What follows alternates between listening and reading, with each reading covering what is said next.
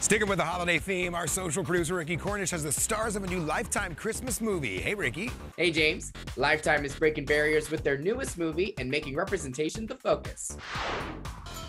You know, nothing's random. The next person you meet could be the person who changes your life. Lifetime's latest holiday film, Under the Christmas Tree, is the network's first movie centered around a lesbian romance. Knowing that you're part of a history-making film on Lifetime, what does that even mean to you when I say that out loud?